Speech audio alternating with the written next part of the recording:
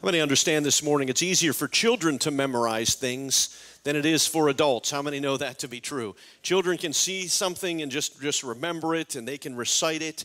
But as we get older, it gets more and more difficult to do.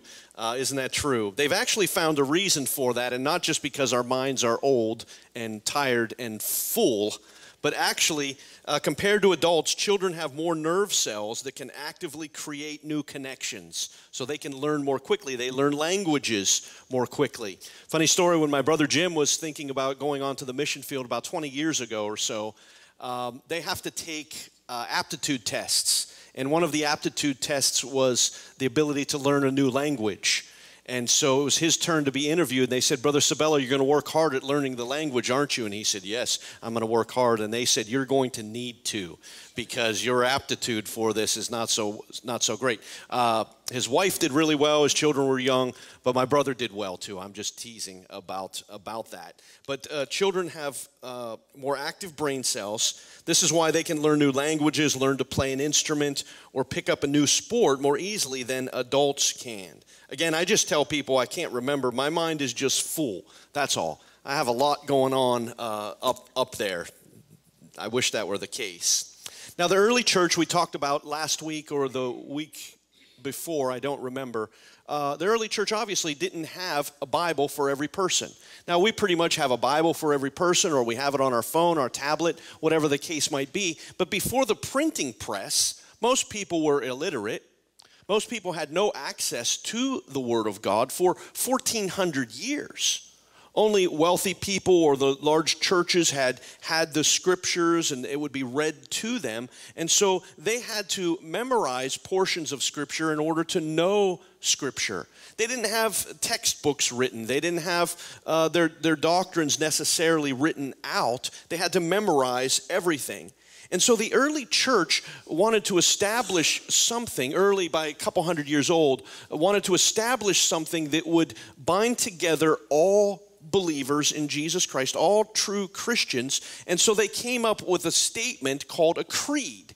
Now, in our circles, we don't use creeds too much, and yet the Apostles' Creed is so important and so powerful for us. This is how the early church was able to know the doctrines of God, and they would memorize it. And so we talked about this a couple of weeks ago, the Apostles' Creed. I'll just walk through this very quickly today. I believe in God the Father Almighty, creator of heaven and earth. That's what I spoke on the last time. And then today's is, I believe in Jesus Christ, God's only Son, our Lord, who was conceived by the Holy Spirit, born of the Virgin Mary. We're going to talk about why that's so important. He suffered under Pontius Pilate, was crucified, died, and was buried. On the third day, he rose again. He ascended into heaven. He is seated at the right hand of the Father, and he will come again to judge the living and the dead. 6, I believe in the Holy Spirit. 7, the Holy Catholic Church. That doesn't mean Roman Catholic. That means Catholic meaning universal. We've talked about this. There's an invisible church made up of all believers, billions of people. Then there's the visible church, which would be us, a local. Catholic in this term doesn't mean Roman Catholic. It means the universal church, of which all believers are a part of. The Holy Catholic Church, meaning the importance of the church, the communion of the saints, the fellowship, the forgiveness of sins, the resurrection of the body, and the life everlasting. Now, I want to do something. I broke it down into like college age and under. So we'll go maybe 24 and under. Anyone that can memorize the Apostles' Creed will get a free lunch. If it's a guy that gets it, Pastor Rick or myself will take them to lunch. If it's a girl, then Kelly will take them to lunch. Okay, and then also anyone 24 and over will also get a lunch and the same sort of thing. So we're going to have a couple winners, and if we have a few people to do it, we'll treat everyone to lunch.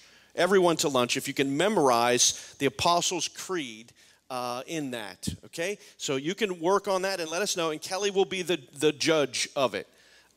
She'll decide whether you have it memorized or not, but that'll include a free lunch, and it'll be a good lunch. We're looking. Have you been to... this is an advertisement. Sorry, I'm going to get into it in a second. Have you been to the Outlaw Burger Barn in Vineland? Can somebody say glory to God with me? Glory to God. How many have not been to the Burger Barn yet? Do you like hamburgers, first of all? Like if you're like just pretty much a grass and tree bark person, you might not like it. But how many like hamburgers? Okay, good. You have to go to this place. It is that good. They get their meat fresh from Main Road Meat Market, and part of their money goes to missions. I mean, how can you not support that? And they play worship music as you're eating there, but they only seat a few people. All right, so you got to get there. Anyway, a free lunch, whether it's there or somewhere else. So you know, you can tell Kelly afterwards. Yeah, afterwards. But you work on that. It's just something fun. And we'll introduce you, and you won't have to do it in front of the whole church, because I know that's a lot of pressure to be able to do that. If you want to do it in front of the whole church, we'll include dessert. How about that? That will include dessert in it. So you work on that, 24 and under, college age, whatever that might be, and over. And for those that are over 50, you can use a couple notes, just a couple notes in your hand, okay? Anyway, so that's the Apostles' Creed. This is what believers, those that call themselves Christians, would believe. These are the main doctrines. Within that are little sub-settings and things. That's where we get denominations from. But all true believers in Jesus Christ would believe these things. They memorized it. The early church used it as a statement of faith. They used it to train and to teach. They used it as preaching points, which is what we're doing throughout the summer. It provided a strong foundation and doctrinal basis for churches to accept one another, but also to keep out false teaching. If someone didn't believe that in the virgin birth, let's say, well, that would be outside of the kingdom of God. And I'm going to explain today why the virgin birth is so important. But today, our focus is going to be on this statement. And let's go to that next slide, and let's say it each point, okay? I believe in Jesus Christ, God's only Son, our Lord, who was conceived by the Holy Spirit, born of the Virgin Mary. This is such an essential part of what we believe. Now, today I'm passionate about this. Sometimes my passion comes off as anger, but I'm actually not angry at all. But I am passionate about this because what I'm going to talk about today makes all the difference between an eternity with God and an eternity outside of God. That's why it's so essential, and that's why it's so important that everything that we do as a church, our very existence, is based on what I'm going to share with you today. That's why we even have church. That's why we support missions. That's why we get to, all of it is based in this message and in this word today. Now, for my sermons, for the most part, I break all of my sermons down. I don't know if I've ever told you this before, but this is just a general thing that I do, is I break it down into what, so what, and now what. So each sermon has a text. That's the what. And then we try to explain that text. The so what is, okay, who cares? Okay, why is it important to us? And then the third part is now what? Okay, now that we have this, now what is the application to that? So if you ever followed along or you kept notes, that's the basic of almost every week in how I do it. What, so what, and now what? So let's start with our texts for today. And I have them up on the screen. I'm going to read a lot of scripture and break it down for you today.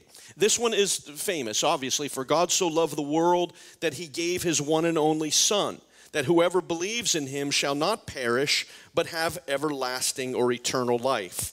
For God did not send his Son into the world to condemn the world, but to save the world through him. When Jesus came the first time, it was not the time of judgment.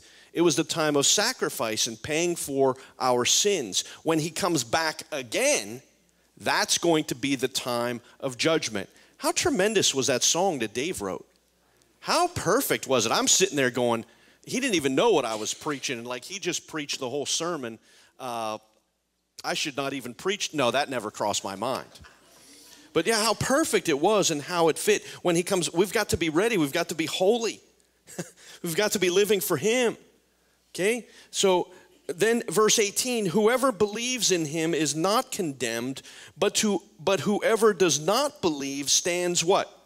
Condemned already, because he has not believed in the name of God's one and only Son. So the question arises often in religious circles, but even more importantly by the critics of Christianity. What about those that have never heard? Is it right for God to send someone to hell if they've never heard about Jesus? Have you ever heard that question or even wondered about it yourself, or as a family member challenged you with that belief? David Platt says this: we base this question we bias this question toward ourselves and away from the holiness of God. Okay, now watch what he goes on to say. At every turn, we as humans look for opportunities to point to the injustice of God. Isn't that really the basis of that question? What about those that don't believe? You know what a better question is? Do you believe? And do you trust God that He's holy and that He's right and the decisions He makes are right? Isn't it interesting that we as humans, we want to do whatever we want to do, and we don't want anyone to cast judgment upon ourselves, but when almighty, holy, perfect God makes a decision, we want to judge Him. And so how does this all play out in the end? I don't know. But I do know that whatever God decides is right, and whatever God decides is just, and whatever happens is the right thing for it to happen. And when we get to heaven, we'll see that God was right all along and that we were wrong most of the time. So this question is not so much based on anything other than we want to judge God. And so we come up with these exceptions about, well, what about this person and what about that person? When Scripture says those that believe are not condemned, those that don't believe are condemned. I mean, this is it right here. This is not the word of Randy Sabella. You should not take the word of Randy Sabella, but you must take the word of God that has been established, and we've talked about this over and over and over again. Let me show you another passage in Romans 1, 19 and 20. Since what may be known about God is plain to them, because God has made it plain to them. How has God made it plain to them? Through general revelation, the heavens declare the glory of God. Yes? Okay? He created the stars. He named all the stars. We look to heaven and we see a designer. What on earth or what in the universe doesn't have a design? Everything has a design. Everything has a design because everything has a designer. But when it comes to the universe, those that don't want to believe, those that want to reject God for who He is, they come up with every reason and every excuse that the universe came from nothing. Well, what comes from nothing? Nothing.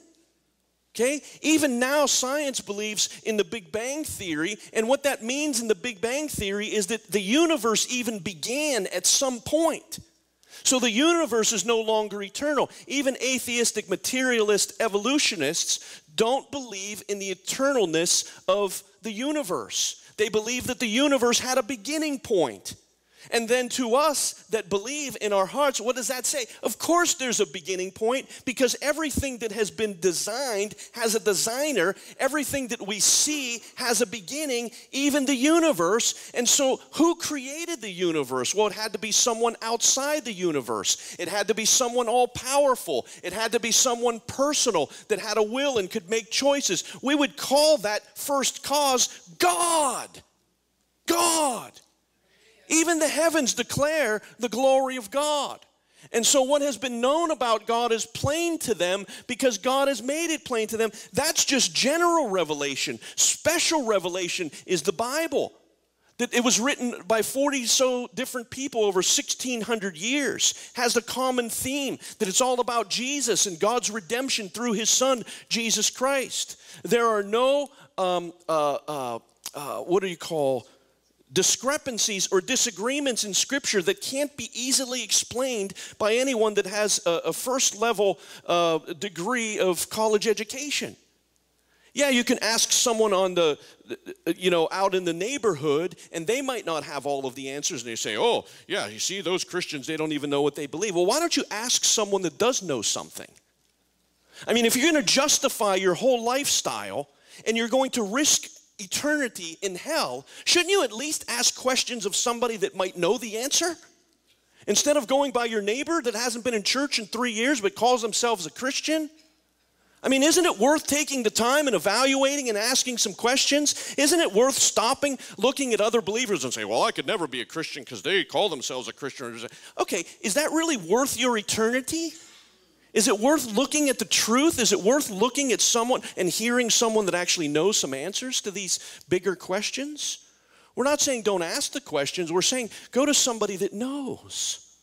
Well, I want to learn to play baseball, so I went to the football coach. I wanted my car fixed, so I took it to the doctor. My elbow hurts, so I went to the mechanic. I mean, we don't do this in any other area except belief.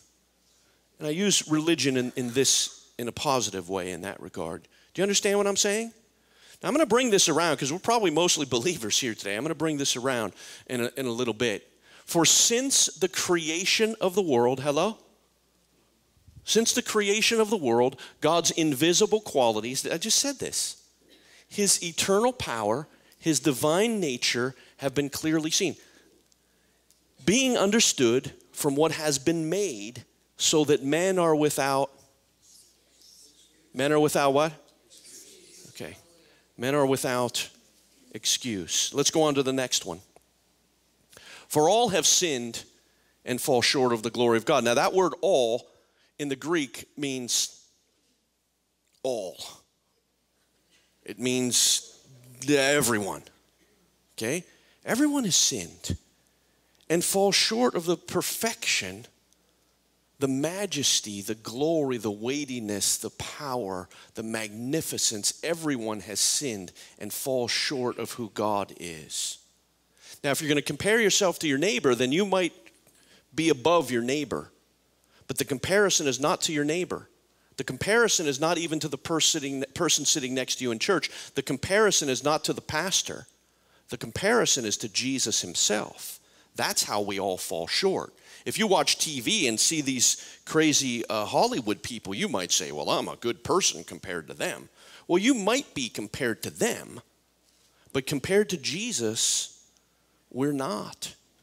And all men fall short of the glory of God. But here's the good news, and are justified by his what? Grace. Through the redemption that came by who? See, there is no other name by which man shall be saved. That's the good news. I was listening to a sermon this week, and I was convicted because I've always known and memorized, for all have sinned and fall short of the glory of God, but I never memorized the good news, the next part, and are justified freely by his grace through the redemption that came by Christ Jesus. I'm going to memorize that, and I'm going to take myself out to lunch. So the next one says, wait, was there another one? Maybe I skipped the next part of it. Go back one. Okay, so that's it. Oh, you're right. You were right. I was wrong. Yeah. This is the verdict. Now we're back to John, the original passage. So I gave you a little parenthesis that men are without excuse, condemned without Christ. Now we get back. This is the verdict. Light has come into the world. What is that? Who's light? See, that's the other special revelation. General revelation is creation. Special revelation is God's word. And God's word. You get that? Jesus came into this world. Okay? No one denies the existence of Caesar. Everybody believes that Caesar lived. Do you know we have infinitely more proof that Jesus walked on earth than we do that Caesar walked on earth, and yet no one doubts Caesar? See, it's not a this issue. It's a this issue, which I'm going to show you in just a minute, okay? Light has come into the world, but men loved what? Darkness instead of light, because their deeds were evil. Frank Turek, who I've been listening to, Ravi Zacharias, William Craig Lane, I've been listening to. Frank Turek says he'll ask students at college campuses, if I could prove to you that Christianity was true, would you become a Christian? And most of them say no. Because it's not about reason, it's not about proof. It's about that we love our dark ways. We love the darkness more than we love the light. Everyone who does evil hates the light and will not come into the light for fear that his deeds will be exposed. I've told you this. You know, in 18 years, I've told you a lot. And sometimes I remember that I said it, sometimes I don't. But there are some things that I repeat because you need to get it. Here's John chapter 8. See, this is important when I do this. Here's John chapter 8. They bring out this adulterous woman to trick Jesus. You know the story. And so he writes in the sand, whatever he writes, and they all fled one by one. And in the very next passage, I think it's John 8:11, he says, I am the light of the world. And here's what this whole passage is. If you had a piece of plywood in your backyard for the whole summer, rain, heat, and all of that, and you picked it up in September, all the grass is going to be dead, and there's going to be bugs living in there. And when those bugs are exposed to the, what do? See that? Why did all the Pharisees? Because they were exposed to the light of the truth of Jesus Christ. See? And they fled. People love the darkness more than they love the light. Can you believe we live in days where there were things that we didn't even talk about? There were things that like we wouldn't even be able to conceive in our own minds. Now not only are those things out in public, but they're glorified, and people take pride in their wickedness. In their wickedness. Now, we wouldn't use the same word pride, but can I just tell you this before I go any further? Shouldn't we be as enthusiastic about Jesus, who is our Lord and Savior? Shouldn't we stand up to, against, and in spite of, I should say, in spite of all persecution and all people calling us names and all, if those that live in wickedness are so proud of their lifestyle, shouldn't we be thankful, grateful, enthusiastic about Jesus who has set us free? And I am not calling for any type of hate, any type of, I'm so against all of that. Honestly, I love everyone. There's not a person that could come into this church, whatever their lifestyle was, that we wouldn't love them and welcome them and just let Jesus do a work in their life. We wouldn't pinpoint them, spotlight them, make fun of them. I would never do that. Never. But we have to stand up for truth. Can't we be enthusiastic about Jesus? See, that's my point.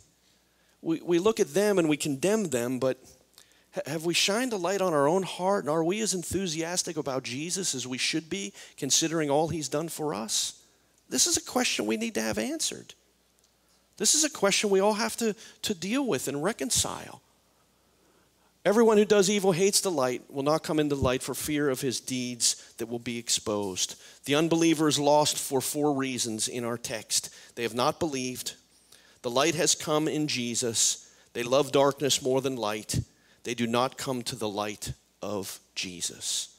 If you ever get into a question, maybe with a friend, a close friend, a relative, and they begin to ask and they criticize and are angry towards Christianity or whatever, if your relationship can endure this, because watch, never carry the conversation beyond what your relationship can endure. Okay, now think about this. This is important. Never carry a conversation beyond what your relationship can endure, because the same sun that melts the ice also hardens the clay. So if you don't have a relationship established enough with that person, you coming to them with the gospel will harden their heart even more because you don't have a relationship with them. But if you have a relationship with them, the gospel might very well soften the ice. Okay? Now watch.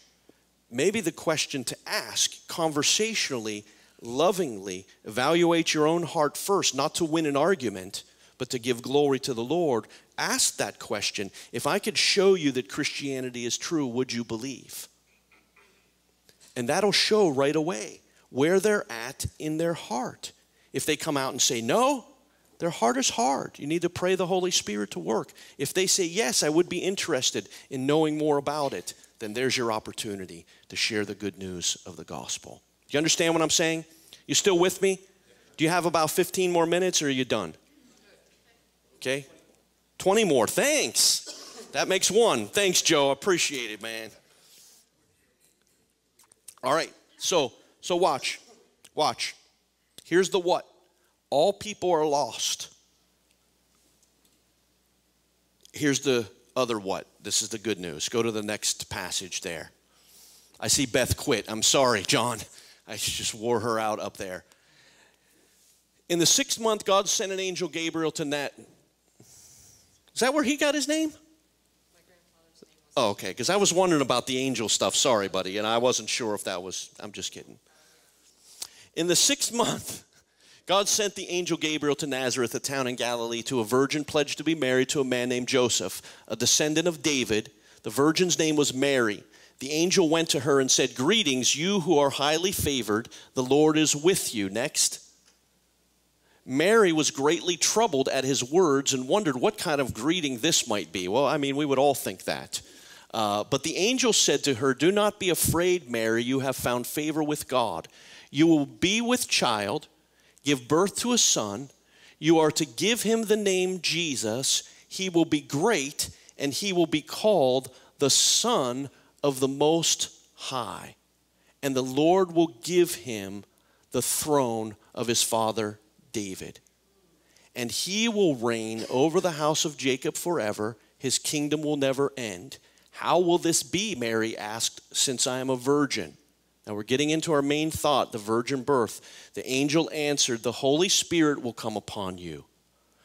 Meaning what's impossible for you is possible with God. "And the power of the Most High will overshadow you." So the what? Holy. And what's holy mean? What? Perfect, pure, without sin. The Holy One will be to be born will be called the Son of God. Watch. All men are condemned. And we're condemned for a couple reasons. Because we're all children of Adam, and his sin through natural childbirth is passed on to us. Okay?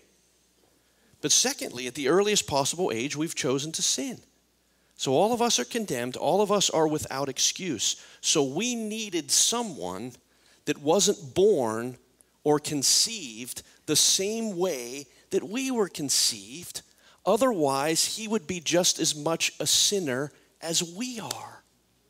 And so God had a plan that the Holy Spirit would overshadow Mary, and she would conceive a son through the power of the Holy Spirit. So that son was not born into sin. That son was the Holy One without sin, and he is the Son of God, and his name is Jesus. So if all men are condemned, what's the hope? Jesus. Why is he the hope? Is because he was born of a virgin without sin, and he lived his whole life without sin. Therefore, he is the perfect human to die in our place, that his sacrifice would be a substitute for us, paying for our own sins. And since he was 100% God, not only was his sacrifice a substitute, but his sacrifice was sufficient to cover over all of our sins because he's God. See, we're all condemned. We're all without excuse. So we needed a Savior, and the only Savior is Jesus. No one will be saved except calling upon the name of Jesus. That's why the virgin birth is so important. That's why if you're narrowing down the doctrines of Orthodox Christianity, you include in there that Jesus was born of a virgin. That makes him sinless. And again, his sacrifice was substitutionary, and his sacrifice was sufficient because he was 100% man and 100% God. Do you understand? Do you understand the significance of that? That's why he is the Holy One to be born. He was born holy. He lived holy. The question was asked, what about the innocent man in Africa? What about the innocent in South America, a tribesman? Someone said, as I was listening this week, if they were truly innocent, they would go to heaven.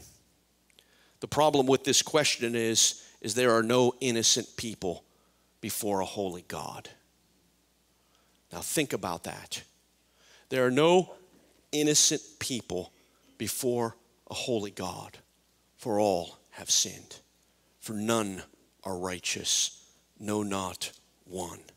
All are condemned by their own actions. And here it is. This is why we exist as a church. This is why Jesus established the church. This is why the Holy Spirit breathed life into the church on the day of Pentecost. We must share the gospel of Jesus Christ with everyone, because everyone is lost without Jesus. Let me play this out logically. If everyone was not lost, and if someone could get to heaven by not hearing the gospel, if someone could get to heaven by not hearing the gospel, then what's the worst thing we could do for them? Share the gospel. Okay, let me catch you on this again. Ready? I'll move over here. Catch your attention back. If someone can go to heaven without hearing the gospel, okay, they could go to heaven without hearing the gospel, what's the worst thing we could ever do for them? Share the gospel. So we go to someone and we would tell them, don't turn on the TV to a Christian station, because if you hear the gospel, you will be condemned. No, they're already condemned.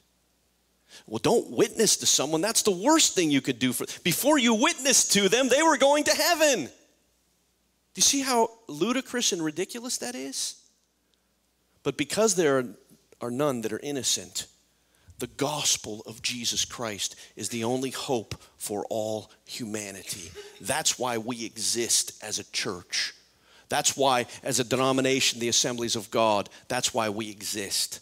Our forefathers in the Assemblies of God declared that they wanted to be part of the greatest evangelization that the world has ever seen. And can I tell you, just 100 years later, that we are part of the greatest world evangelism that humanity has ever seen. That the Assemblies of God now, and that doesn't even mention other Christian believing groups, are in more countries than the UN. That in a little over 100 years, we have 600 million Pentecostal believers, and that number is probably greater than that even as I speak, because God is pouring out His Spirit in a great way. And you might think 100 years is a long time. Let me break it down for you like this, and I'm going to pick on the guys a little bit today. How long has your wife been asking you to do something? 100 years is not a long time in the big scheme of things. Why? Because God is pouring out His Spirit on all flesh. Young men, young women, older men, older women. God is pouring out His Spirit. Why is He doing it? Because all men are lost apart from Jesus Christ, and we are responsible to share the message and the good news of Jesus Christ. Yes, your neighbor is condemned and lost without Jesus Christ. Yes, that person that lives in some other country and where the gospel, yes, they are condemned without the gospel of Jesus Christ. That is why Jesus said, go to every nation and make disciples. And here's the good news of all of that. If you go to Revelation, maybe chapter 7 is the first time that it mentions it. Even those that go to a difficult place where the gospel has never been shared, we'd call them unreached people group. Even the missionaries that go there will reap some sort of harvest even amongst the unreached people. Now watch this, because in Revelation it says they will be gathered around the throne of God worshiping Jesus from every tribe and every nation and every people group. And that's why we believe in missions here, and that's why we're missionaries where God has placed us, because without Jesus Christ people are lost. He has no plan B. He's not going to write the gospel in the sky. He sent His Son from heaven to cross over into our time and in our place to die on the cross. He raised up a church of 2 billion people to share the good news of the gospel with those that have never heard before. He's placed you where you're working now to be a light to those that have never heard. You live in a neighborhood to be a light to those that have never heard. That's why we exist. To share the gospel of Jesus Christ. You have no other purpose greater than sharing the gospel of Jesus Christ to those that have never heard.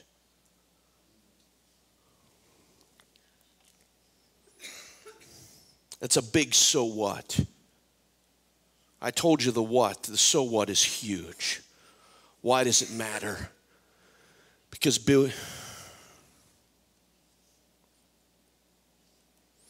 not just billions of people around the world that haven't heard, your neighborhood hasn't heard. They've heard what they think is the gospel, but they've never heard the gospel of grace. They've never seen it lived out. Live it out in your life. Think of ways to be a blessing to your neighborhood. Something. Walk up and down and just pray for each house and see what God is able to do. Don't start by going door to door. That turns more people off than it turns them on towards Christ. Again, the same sun that melts the ice hardens the clay. But if you begin with prayer for that person and they end up out in their front yard and they strike up a conversation, you might never know what God is able to do. But if you don't leave your house and you don't leave this church building, you'll never encounter people that need to know about Jesus Christ. Your highest calling in life is very simple: to live the life and to tell others about Jesus Christ. It doesn't matter what your occupation is. You could be a wealthy businessman, but if you're not living for Jesus Christ, here's what it means. It means nothing. What are you going to present to God in heaven? You're going to say, wow, look at my house. Look how big it is. Look how much money I have in the bank. Look at these cars that I own. God's going to say, we've got streets that people walk on that are made of gold. We're not real impressed with your earthly possessions up here. What's the mission of your life? What? All are lost. Jesus is the only Savior. Without belief in Christ and turning to Him, there is no salvation. So what? By believing, we are not condemned. Therefore, now there is no condemnation for those that are in Christ Jesus. We're not condemned before Christ. I'm not preaching this with passion to condemn you. You're not condemned before Jesus Christ. There is no condemnation in Him. I'm preaching it with passion to challenge you that because you are not condemned, because you are saved, therefore we must share the gospel of Jesus Christ. We have eternal life. We know that as we pass from this life to the next, there is no depth, because instantaneously to be absent from the body is to be present with the Lord. Our place is established through belief in Jesus Christ. But don't we all know people whose place is not assured? If God just wanted us to go to heaven, and that was His only purpose, as soon as you accepted Christ, He would have killed you. He left you here because He has a reason and a purpose for you. So now what? What? So what? Now what? First of all, we must believe, all of us, because we are without excuse. We must commit our ways and our will to Jesus Christ. It's not just belief, mental assent. Yeah, I believe Jesus existed. I believe He walked. Again, we've been through this a million times. The devil believes all that. It's about repentance and saying, God, I want to live for You. I want to live for You. Belief brings change. And you can believe in Jesus and never change. But if you believe in Jesus and repent, and God that created the universe comes into your heart and life, you will change. And if God that created the universe and spoke it into existence lives in your heart, your neighbors will notice that there's something different about you. The people that you work with will notice that there's something different about you. We must, number two, now what? We must live for Him and not ourselves. Every day we must commit our lives to Jesus. I go to bed at night thinking, Lord, thank You for a good day. Thank You, Lord. And in a natural sense, not every day is good, but in God, every day is good. And I wake up every morning and say, God, use me. Simple as that. Use me in some way. to be a blessing, to encourage, to tell, to whatever. God, just use me today. That's all. That's my only purpose in life. I have no other purpose than to be used by God. Number 3, we must tell others. There is no plan B for the salvation of the lost. He's not going to write it in the sky. When Jesus comes back the next time, it's too late. We're his plan A, the church of Jesus Christ. We have done, as a church, miraculously well in giving to missions. I don't have the final numbers, so don't share this yet. This is just a secret between us that are here today and those that are listening. But in the last 15 years, we have given, as a church, Malaga Assembly of God, over $1 million to missions. Over $1 million. Okay? You can clap for that, because that's pretty exciting.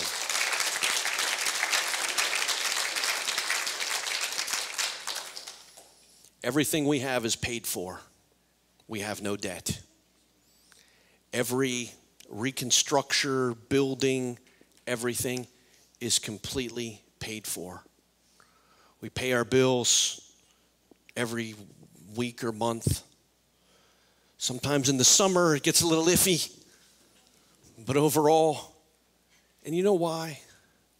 It's because we put the gospel of Jesus Christ first. Can I just ask you again? I'm going to just keep going just for another minute.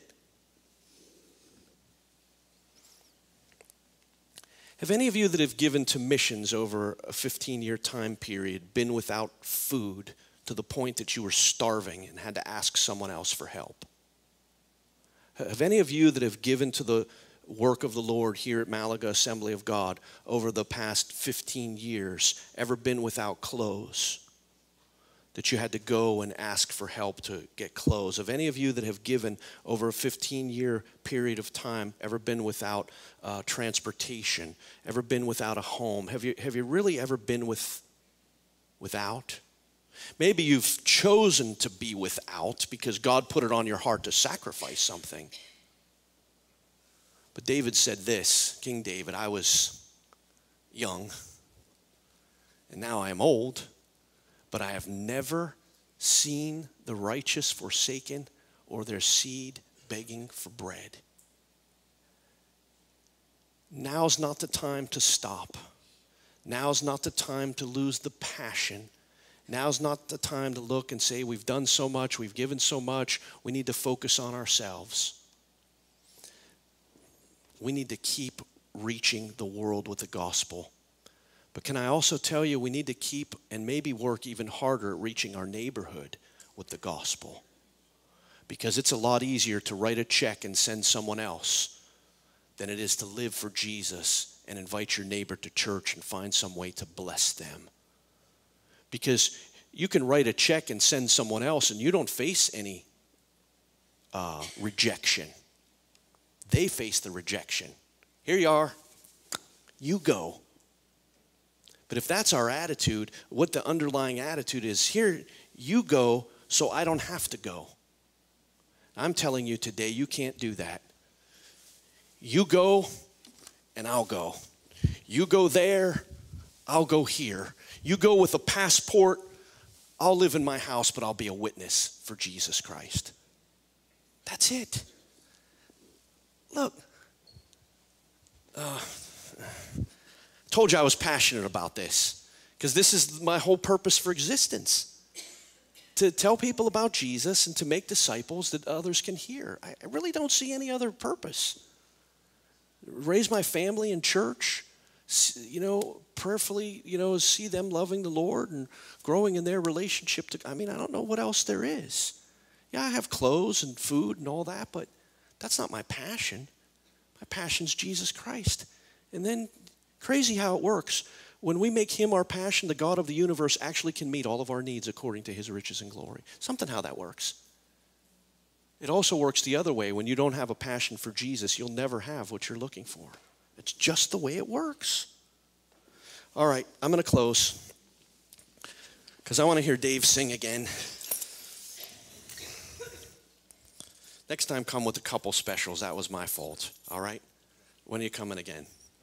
All right, good. Thanks. This is on my desk, and it spins. It doesn't have a whole lot of light. It's solar. I'm covering up most of the light now. There it goes. And it sits right on my desk, and I see it every day, all day. And my wife got me this a couple Christmases ago, and on it is this passage in Romans 10:13 through 15, and I'll close with this. I'm just going to set it down. I'm going to set it on the table here.